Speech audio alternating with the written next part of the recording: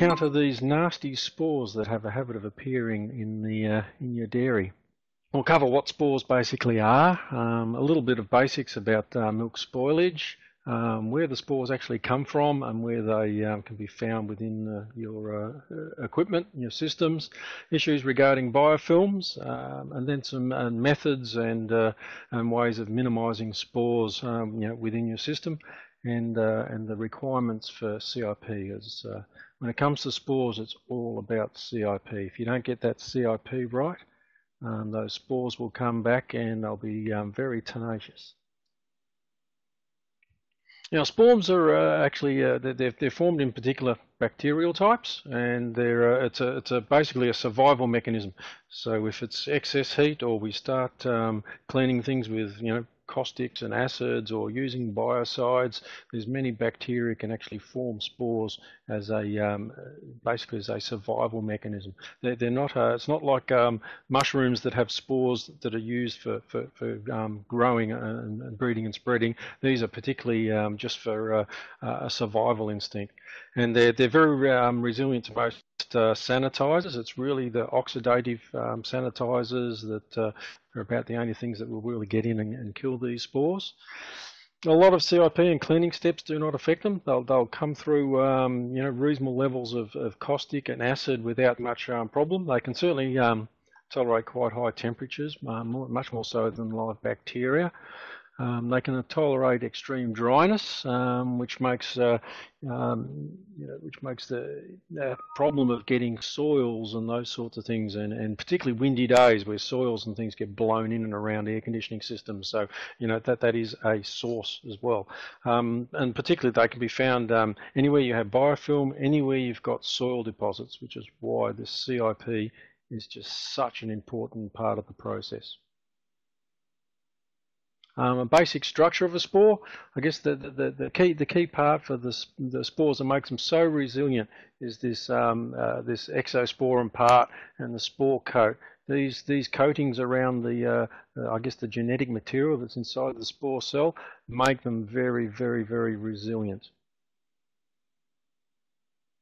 And the way the spores work, the spore actually generates the particular bacteria will actually generate and start to generate a spore within the body of the cell, and then it grows into a full-blown spore. The rest of the cell dies away, and you're left with this very, very active spore with this really strong, very protective coating on the outside, which makes them quite resilient, as I said, to various kinds of sanitizers and caustics as well. Really, when it comes to milk, I mean, milk in the cow is it should be sterile. And it can become, as people know, it can be contaminated with all types of microorganisms.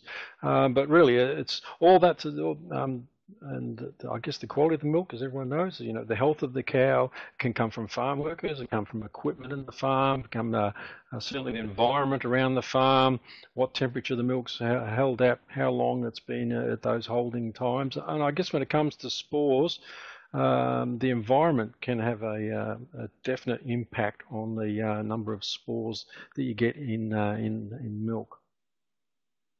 Key for us for milk spoilage is the gram-positive spore formers. They tend to be the thermoduric bacteria that spore forms and causes most problem in milk and raw milk. Typically, we get gram-negative, the usual microbes within milk, and you can also get some heat-stable enzymes. But so today we're going to focus on these thermoduric bacteria that can actually produce spores.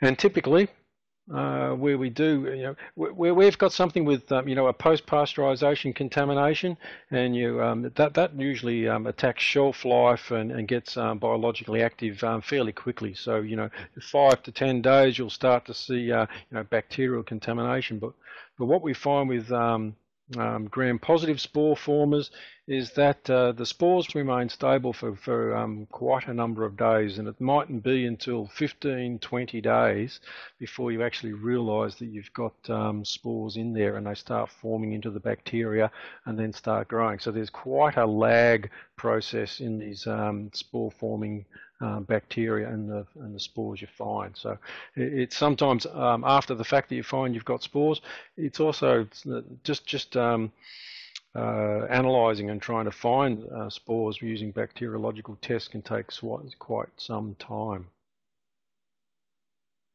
So the key factors for shelf life for dairy products, and these same factors will flow on for any, the cheeses and the post products of dairy. It's clearly the quality of the original milk coming in is vastly critical. Pasteurisation, any sort of thermal processing, because we're talking about thermodurics, it's really critical that we get those pasteurisation processes correct. Factors such as post-pasteurisation or process contamination can do spores, as well as the other micro little bugs we get around the place. Sanitary design, very important one for this one, and regular sanitation. Make sure that your GMP processes are in and working. Packaging, the way it gets packaged, the way it gets stored, storage and distribution do play a key role. As I said, if you do get spores in your system, it's often 15, 20 days later that you'll find out that you've got spore formers causing spoilage issues. So you need to understand your complete production sequence right from go to woe. You very much need to do this with spores. On the farm, people look at somatic cell counts, and they'll do the micro tests and check those. We've looked over a lot of data at Ecolab, both here in New Zealand, lots and lots of data and work happened in US and Europe, and there really is no correlation between somatic cell count, your standard bug tests, and spore count. They're almost separate. So it's those spore counts are very hard to fathom.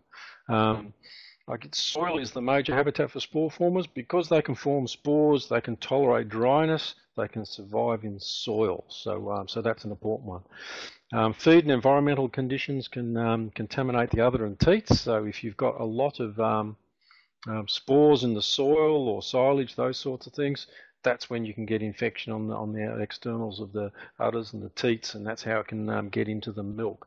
So cross-contamination from silage is an important one, as I'm sure most people would understand. But even the amount of spore formers in silage can vary depending on when it was cut and what sort of conditions it is, how wet it is. So it can vary. There's a factor there from 10 to the 2, 10 to the 6. So that's over 1,000-fold difference between something that's got some spores versus something that's got a lot. So that's that is a very important one. And I guess the environmental conditions there, if milking days when it rains and you get splashed and mud everywhere, that makes things even worse, particularly if there's lots of silage around the place or if there's lots of spores in the soil. So those environmental conditions can be quite critical. Dirty, poorly maintained milking equipment practices. Obviously, if you get spores in there, it's going to be worse. You've got to make sure that the COP practices on farm, make sure your tankers are right, cleaned well, all those sort of things. Even that, so there's a lot of that cleaning factors are important even before you get the milk on site. Spore counts can be quite random. We've analysed a wide section of dairies and farms in the US and looked at trending as, are particular areas, particular farms, do they naturally trend high, trend low? And all our data indicates fairly random spore counts. It's partly is the sampling because it can vary so much from cow to cow, time to time, depending on when they're actually milking. And it can vary from day to day. Again, it depends on moisture, how much, was it windier, was there rain? So we found no correlation for when you may or may not get higher spore counts, other than we know that when farmers are using lots of silage, you definitely will get more spores forming. So it's a really hard one to try and work out when you're going to have high spores. Within the actual dairy plants, any sort of processing steps operating around 45, 60 degrees C, because it's the thermoduric bacterial spore formers that are our biggest problem. That they're going to be the danger temperatures. So we need to make sure we limit those sorts of temperatures as best we can. Regeneration sections of pasteurisers, certainly that's one of the key spots that we will find spores and spore formers. Preheaters and evaporators after long runs, so around 9 to 12-hour runs. A bit later in the presentation, I'll show you some examples of the cell, spore counts over those periods of time. Any extended raw milk storage, so if you need to maintain a quick turnaround of that raw milk storage, not so much for spores, but this is for the actual spore-forming bacteria, which then form spores further along your processes. Separators, that's a key spot that we find spores. Again, highly soiled areas, lots of hiding places. And it's also a place where they actually get concentrated, so they can also come through that way. Holding tanks, again, turnaround time, don't keep filling things, empty, clean, and start refilling is the best way to do those sorts of things. In general, in dairy plants, we find, when we've done our surveys, 50% of micro spoilage is likely to occur at the filler, 30% in piping, and then 20% through to pasteurisation. Now, most people would be surprised that we get much in the way of contamination through pasteurisation, but most of the contamination, pasteurisation, even a pasteuriser that's working properly, will most probably be spores. So there is a significant chance of getting contamination there at the pasteurisation phase.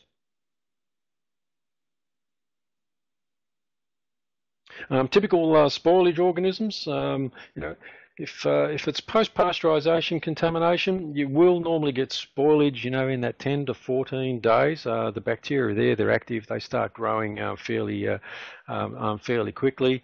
If you perform a stress test, and a stress test I'm not the best microbiologist in the world, but the stress tests, as opposed to just a straight plate count, the stress tests allow further growth of more of microorganisms, so they can build up numbers. It just makes it a bit easier to be able to count some of the bacteria and that are in lower numbers. So a stress test allows much more growth, and you'll definitely get growth in a stress test in that sort of case. Often with that post-pasteurisation contamination, you may or may not get coliforms, but more often than not, you will get coliforms. Most post-pasteurisation contamination, I reckon it's most probably 50-50 that it'll be from personal hygiene or environmental contamination where you get coliforms. Areas where you have spoilage after 18 plus days, they do tend to be the gram-positive spore-forming bacteria. A stress test will often show no growth, because the way the stress test works to allow things to grow, it does allow a certain number of days for it to grow, but the spores take longer than the stress test time to be able to show growth. So you will often not see or identify spores. And typically, coliform tests will be within specs. So these gram-positive bacteria and spores are very difficult. There is actually some new technology just coming through that we've seen, and we know hopefully that'll be made commercially available during next year is the hopeful one. But there is actually some spore forming identification systems that are coming through. They're just being researched and waiting for patents and what have you at the moment. We've been in conversation with people, and you can get spore identification within about 5 to 6 hours. So that allows you to be able to at least do batches, tankers, those sorts of things. So that'll be a nice little extra bit in our arsenal against spores once those things come through. Typically, biofilm issues are all important when it comes to spores, because just like bacteria, the biofilms allow hiding places for spores. Normally, when we think of biofilms, we think of a traditional biofilm where things haven't been cleaned properly, and the biomass stays, in little nooks and crannies and large patches and those sorts of things. Certainly, you can get spores in those and bacteria in those, but they're often not an issue. I mean, we find spores and spore-forming bacteria in very well CIP equipment and sanitized equipment that do not have normal biofilms. What we do find with spores is that here there is sort of residual soils can act as a hybrid biofilm and soil matrix. So you don't need much in the way of soil to be left behind for it to be able to be a hiding place for spores. And I've got some pictures of just the sort of soils that you can pull out of something that you think that's been cleaned well, and you still get good quality product out of the place. Any nooks and crannies, so gasket joints, valves, heat exchangers, evaporators, O-rings is another area. So anywhere where small organisms can hide, that's where you tend to find your spores.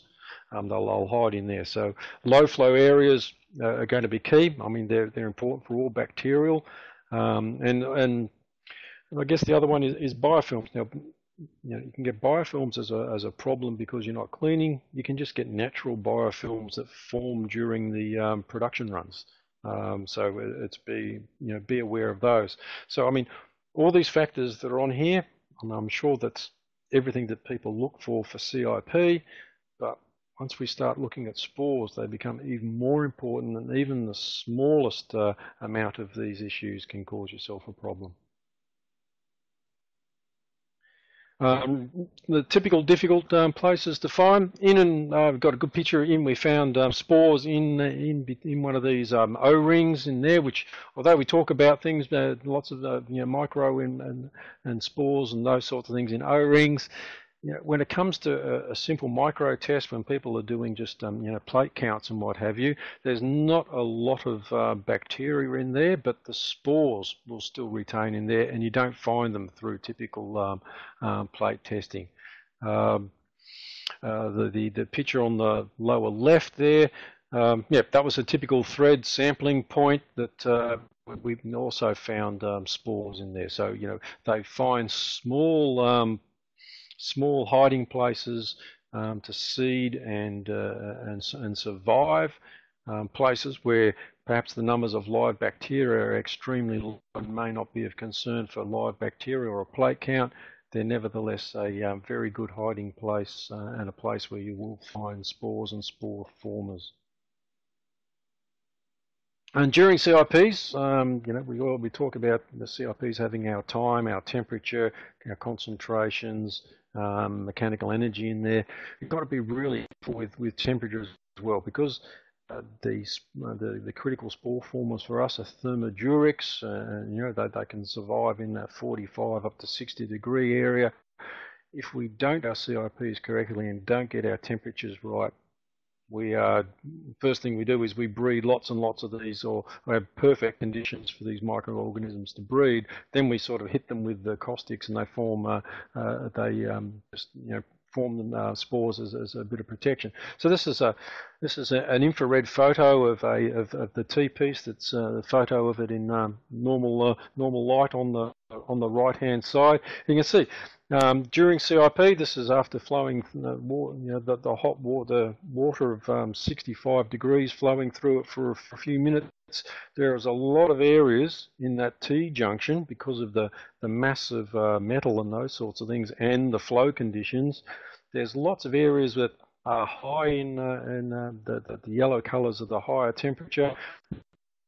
Plenty there that are lower temperatures around that 40 degree mark. So you've got to be a little bit careful when you're doing CIP. Make sure everything does get up to temperature. Don't rush your CIPs. It's all about getting up to temperature, then doing a countdown, rather than doing a countdown and then getting up to temperature. So profiles critical during CIP. Make sure we have maximum effect for these spore formers. Heat exchangers. And all these plate heat exchangers and anywhere where there's fine nooks and crannies and channels like this, you know, you can get a lot of soil built up on these surfaces. Some of that soil will actually stay there. I'm sure people have seen these plate heat exchangers pulled apart, and even though you can clean them, you can get good plate counts. You don't get any adverse quality issues from dark particles and those things coming out. Invariably, when you pull these things apart, you will find soils in there because some of these proteinaceous soils will actually burn on and almost form a plastic coat. It may not fall off and discolour your product, but it nevertheless does provide habitat, or a hiding place, I should say, for spores. Um, Traditionally, I mean, heat exchangers are difficult to fully clean. We clean them as best as we can, typically, and then use our quality control checks to make sure that they're okay. It is difficult to confirm proper clean. We can't open these things up because it takes hours to open them up and shut them, and then redo them again. Build up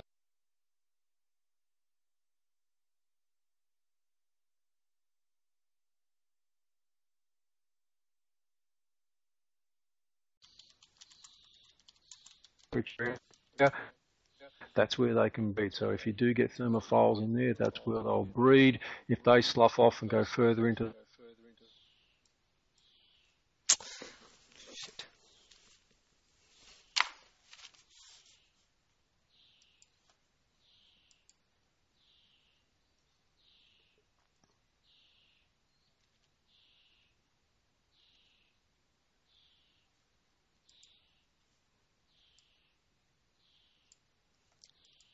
they really start to build up. Looks like a few people have lost. We've got them all back again.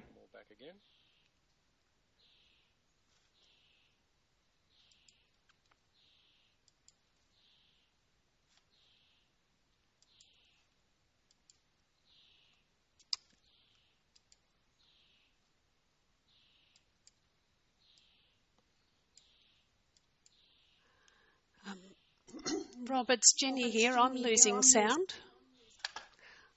but all good. So just continue. I'll continue on anyway.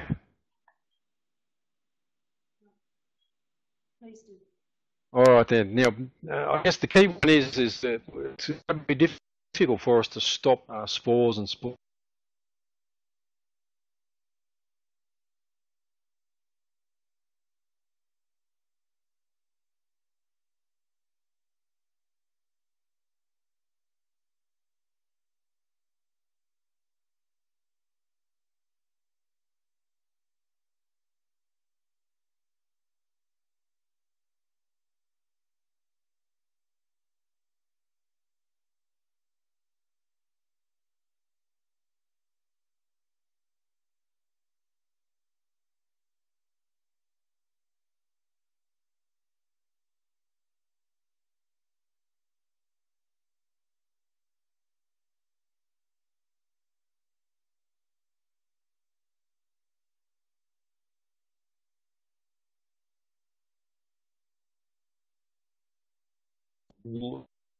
Um, meters and meters of piping, lots and lots of different equipment. You want to try and keep your equipment, your piping, um, to your absolute minimum as you can. Need to minimise milk residence time at those temperatures that favour thermophilic spore formers. So that's around that 60, 70 sort of zone. You want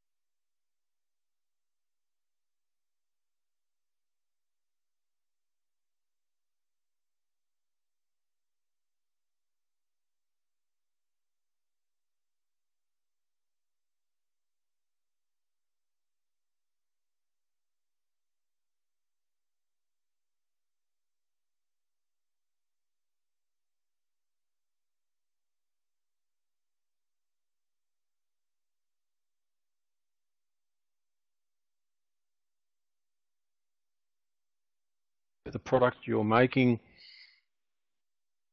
low tolerance for spores, and certainly with nutritional products, you've really got to keep those production runs to 9 to 12 hours as best you can, because that's when we start to see the spores and the spore formers start to build up. The negative of all this is that it limits your productivity, and that can be a little bit of a problem, and it's a matter of working productivity versus the value add of low spore products. So this is where it actually can become viable. The other option is for long production times. If you can actually isolate. So your first 9 to 12 hours is where you got low spore content. You use that for your high quality product. The rest of the production run, maybe the rest of the 20 up to 20 hours or so, they can be for a different micro grade product. So that's one way of doing it. Certainly in the US, a lot of people do this. They'll do a long run, but it'll only be the first 8-9 hours will actually go into the high quality products. The rest will be standard grade. Don't store product in holding tanks or for any long periods of time. Once you've got spores in there and the potential of generating spore-forming bacteria, you do not want it to hang around for very long, because they will increase in numbers quite rapidly. Don't run pasteurizers for extended periods. A lot of people making these high-quality products with very low spore counts, they'll have tandem pasteurizer systems, so they'll run one, and then they'll switch between the two pasteurizers. The other thing to consider is intermediate CIPs. This is a really good one. Not so much for bringing the equipment back into absolute perfect condition, but they do help to reduce the amount of biofilm formed during the CIP. It reduces the amount of soils during the CIP, and you can sometimes get the opportunity to get slightly longer run times. This is a typical of a UHT production. So they'll do lots of intermediate aseptic cleans. They'll do those as a regular basis. The other thing you can do is to install bactifugers. There's several dairy plants around in Australia will have bactifugers. Basically, they're just a different style of separator, but they're designed to be able to separate bacteria out of the system. So this becomes a secondary microbial intervention.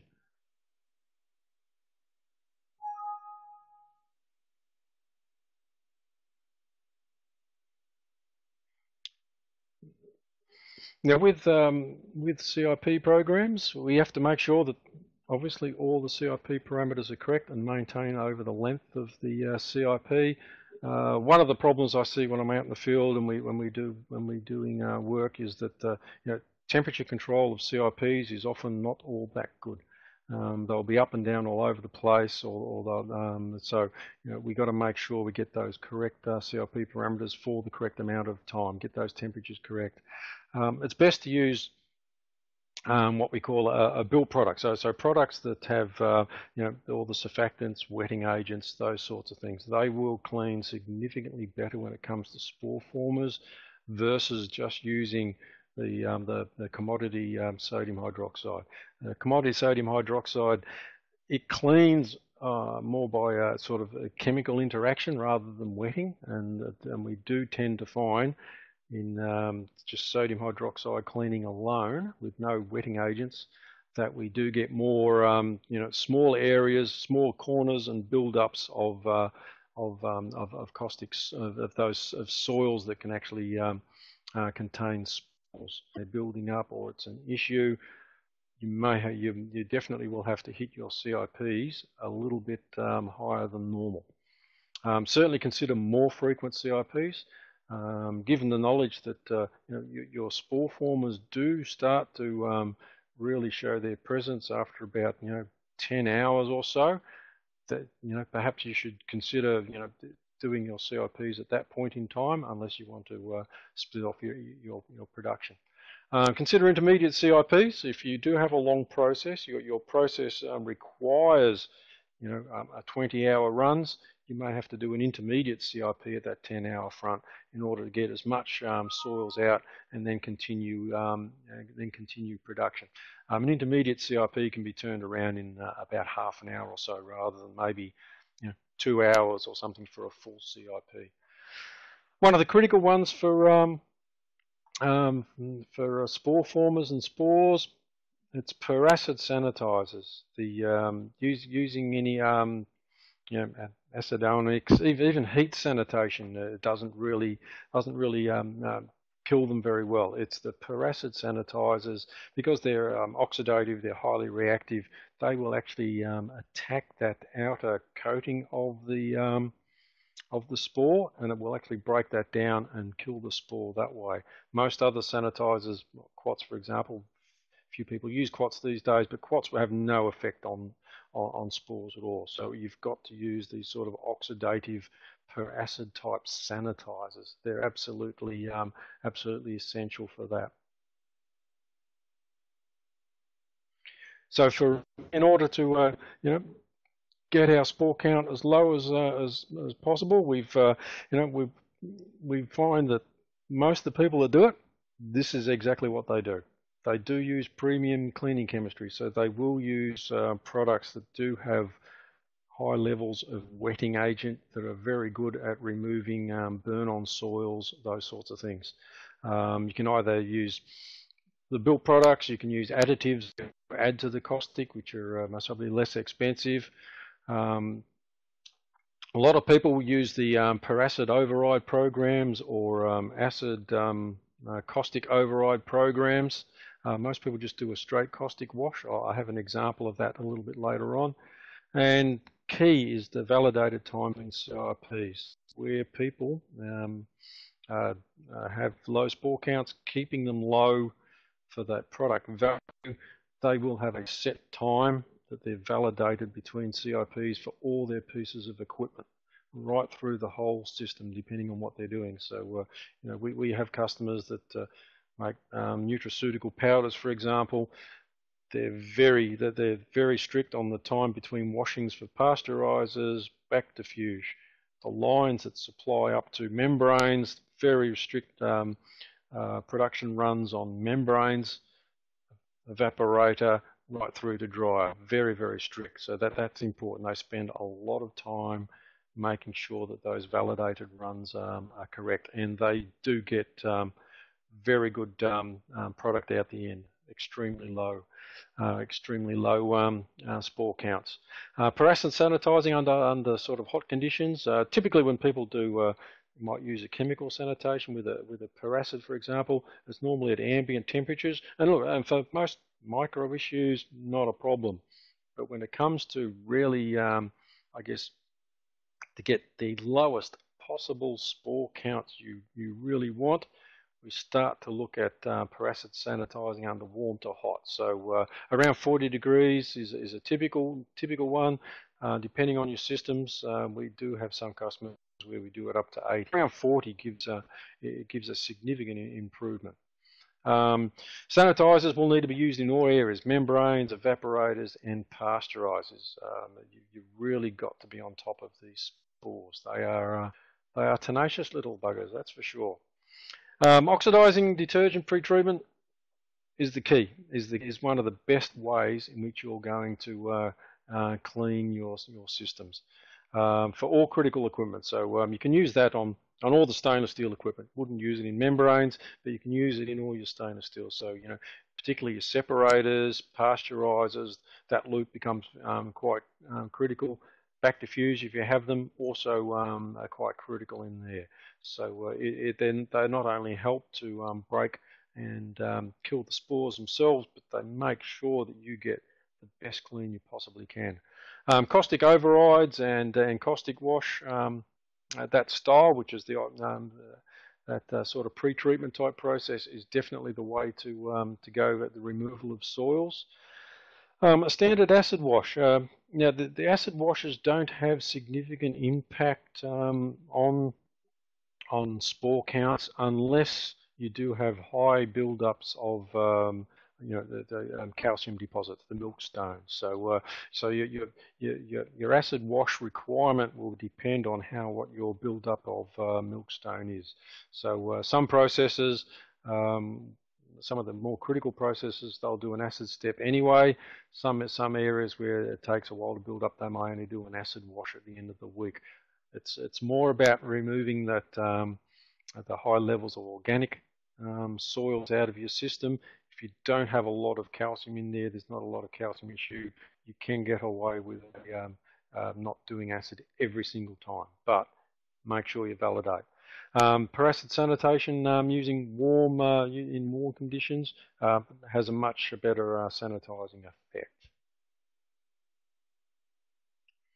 So existing premium products generally use in new ways. So when we do the full wash programs, we will use that on separators, through preheaters, pasteurizers, and certainly use that in the evaporators. A lot of people don't realise just how dirty some types of evaporators can be, and using these full wash programs to eliminate as much soil and residual films as possible is the best way to go.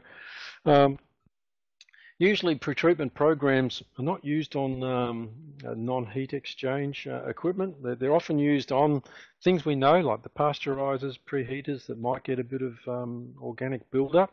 But we find that you still need to use these things even through supply piping from a post-pasteurizing holding tank to the next process. So you do have to get in there and make sure that you clean every bit of remaining soil, every hiding place as best as you can. Typically, sanitizers are not used in pasteurizers and evaporators because they do run at quite high temperatures for normal micro levels and standard plate counts. But we're not talking about standard plate counts. We're talking about getting those spore counts as low as possible, and you have to start using sanitizers in those applications. Per acid sanitizers circulated at warm to hot temperatures. That's the best way. Usually it's not single pass, doesn't really work. Often a single pass sanitizer, it just flushes through and might only have a minute or so contact time. You really need something like 5-10 minutes contact times. Again, you need to validate that, but you're looking at 5 to 10 minutes. So you're looking at a recirculation time rather than a once through. Saves on using up a lot of sanitizer, but you have to have the ability to be able to put your sanitizer in a recirc loop. There's no reason to have that once through for cleanliness. As long as it's on that loop and the sanitizer is there, it'll do its job and they get a good contact time. If you are using per acid pre-treatments, you need to follow any sort of recommendations from suppliers. Need to be followed very carefully. You've got to be careful about the type of per acid, peroxide type products that can be used. Temperature profiles are also very critical because we're using something that can release oxygen at heat. We've got to be a little bit careful about the type of equipment and the temperatures. And it varies quite a bit. 70 to 80 degrees for pasteurizers. In UHTs, there's where you have high heat sections up to 140 degrees or so. You can use per acid treatments through there. We just got to be understand that the times, concentrations, those sorts of things. Temperature profiles are critical. I mean, just as product is, during the product manufacturing processes, we've got to make sure if we want a temperature that we hit that temperature, we maintain times for those temperature profiles. Overall CIP times usually not increased. These pre-treatment programs can still fit within a normal CIP. Normal CIP programs, so there's no need for extension of times on these sorts of things. In fact, in some cases we can even decrease our cleaning time depending on what you actually do. Caustic products. Only certain caustic products can be used. Definitely no EDTA-based products. EDTA is an additive that they put into a lot of caustic cleaners to help remove calcium out of the system. doing these peracid peroxide pre-treatment processes with EDTA products will cause blackening and discoloration of stainless steel. Doesn't cause, it looks really weird. It doesn't actually cause any damage to stainless steel. It doesn't really cause any bug harborages, those sorts of things. It just looks really ugly black, and it's very difficult to remove when it does occur. So, so the caustic-based products have to be either the pre-mixed product or an additive has to be suitable. And usually they're surfactant gluconate-based products. So, and you can get additives that prevent this blackening process as well. Sanitizers, mixed peracid sanitizers definitely show superior activity. A typical sanitizer that's out there these days is a peracetic acid. So it's much as they're very good for your normal plank out type bacteria, they do not have the really good punch against spores. So so mixed peracids are based on acids other than acetic acids, so octanoic, nonanoic acids. There's new series of acids coming through that are actually based on sulfur-based acids as well. So that's some new technology that's going through, and they're always best used at higher temperatures. So you certainly get significantly better efficacy at 40 degrees than you do at say ambient 20 degrees. And often when you do CIPs, the whole system is hot anyway, and a lot of people can spend time waiting and cooling down their system so they can do a sanitized step. In actual fact, you can leave your system, maintain that at around that 30, 40 degrees and get a bit of additional activity of that sanitizer. Now, when we've done a bit of trials through bringing some of our US counterparts up to speed, I must say then that Australia and New Zealand, we have some of the lower spore count products that are being exported, and there's a lot of people around the world want to get on our coattails and start producing lower spore count. So we've been doing lots of trials and getting lots of new data over in the US, and this is typical for what that we see. There's this is a product coming out of an evaporator and final product out of powder. You will notice that it's the spore counts ordinarily before, when they're doing standard CIP processes, those spore counts rapidly start coming up after about 10 hours. So this is a matter of the more spores you have, the faster that they'll breed. It's typical. Where we do use these programs with the peracid pre-treatments, we can hold that off for several more hours. So we can almost get an extra 5 hours run time, and that is big dollars when you're talking extra cost price for products. In the powders, we find the same thing. Basically, it's almost half the level of spore counts when you use these more comprehensive CIP programs. Again, another customer. This is a good one because this trial was done on a different day, and then the spore counts just happened to be a little bit higher that day. But by using these products, and this is a more concise time frame, but as long as we clean out all that system, make sure that the whole we get rid of as many spores and spore formers as we possibly can, that stays low for that certainly under that 15-hour mark. Whereas where there's residual spores plus more spores coming into the system, it rapidly increased, and it reflects significantly in the powdered product. They'll most probably only able to sell this only the first few hours or so of this product under normal conditions, whereas under the extreme, those longer, more impressive CIP cleaning regimes, they get much lower spore counts. And this is the sort of thing that we see. This is soil that was removed out of a heat section of a pasteurizer. Now, this pasteurizer has been running fine, good micro results, no black specks and things. So all your quality cycle was good. But once we started doing these pre-treatment programs, really hitting the soil, we really started to move bits and pieces out there that were in all the little nooks and crannies. So this was actually emptied out of one of the inline filters, which is why it looks a little bit lumpier than it actually is. So typically where we change over to these sorts of systems, that's the sort of soil we see that hasn't been removed. It's almost, in a way, it's been like stagnant soil that's just been hiding in corners and not actually having an active micro input, but it has had an active spore input into the product. I mentioned about the various kinds of sanitizers, where we have mixed peracetic acid, so say a mixture of the acetic acids, peroctanoic acids. You get very good results, but you do need about a minimum sort of 5 minutes contact time, and they really do start to work. Where we have a combination of a peracid and a peracid cleaning program, we find that some of that the spores have already been attacked during that cleaning process.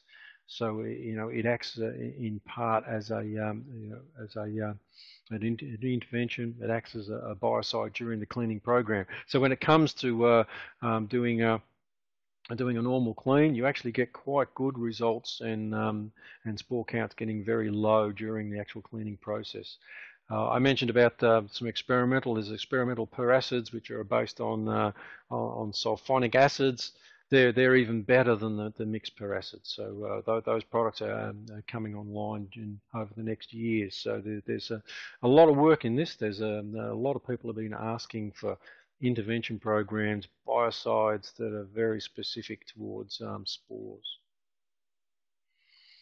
Now, this is typical of a deep clean CIP program where we're trying to eliminate spores as best we can. We have a pre-treatment program, and what it is normally in this section here with pre-treatment alkali, you would just do an alkali, a caustic wash using a caustic product, and it must probably run anywhere from 40 minutes, 30 minutes or so up to an hour, depending on what you're trying to clean. What you do with these pre-treatment programs is you split that into 1/3 of your time. You actually circulate with these peracid peroxide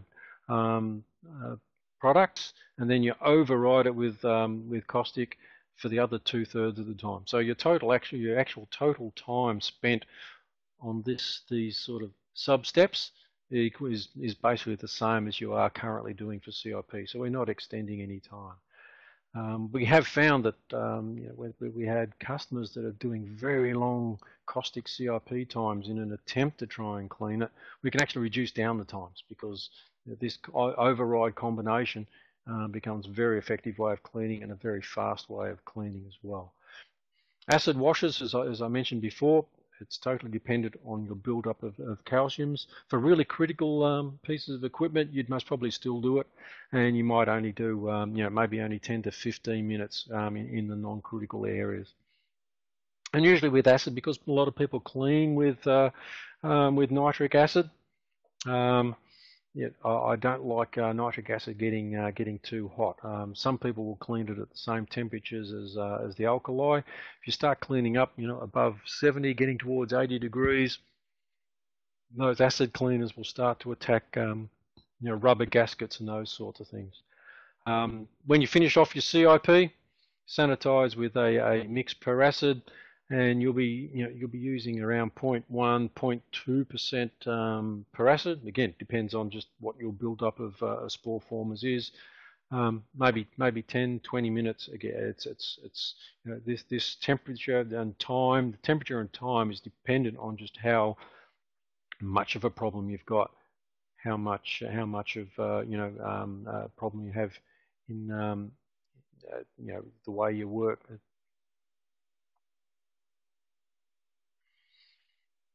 So just a bit of a summary is that really you need to understand what your incoming product quality is.